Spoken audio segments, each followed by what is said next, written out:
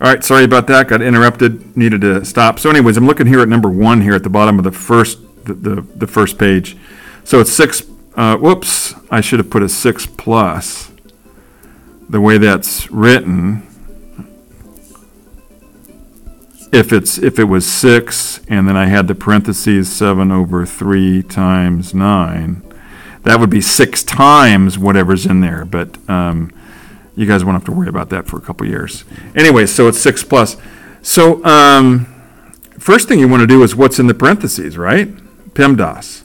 So 7 over 3 times 9. Well, how do we do that? That's a whole number. Well, we just talked about that today, and we've talked about it before. 7 over 3 times, we're going to turn 9 into a fraction. So just put a 1 underneath any whole number that you want to turn into a fraction. Well, here we can do some cross-canceling. I'm looking at 3 and 9 here. So there's a number that will go into both of them evenly. 3 goes into 3 once, 3 goes into 9 3 times. Then we just multiply straight across here because we can't do any more cross-canceling. So 7 times 3 is 21. 1 times 1 is 1. So this is another way of saying 21.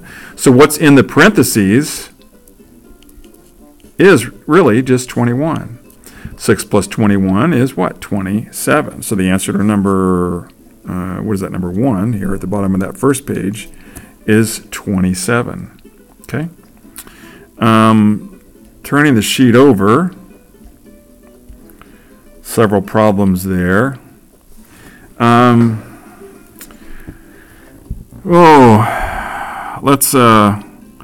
Let's look at number 4. I'm sorry, number 2. And we'll do number 2 down there at the bottom also. And then I'm going to end this video here. So it's 68.9, and we're subtracting 12.4. Make sure you line up the decimals. That's really important. A lot of you are still kind of being sloppy with your writing. So 4 from 9 is 5.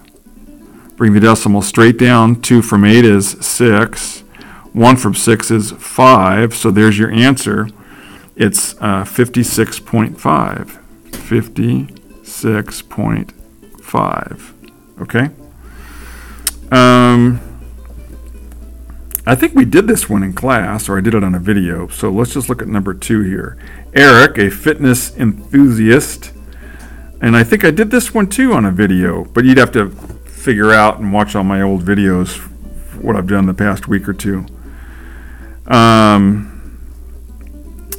So I'm not going to do this one for you. I'll just say that he visits a store and buys a tracker for $84.99 and then a bracelet monitor for $44.99. How much does Eric spend on all of his purchases? Well, just add the 2 up. Just make sure you line up the decimals.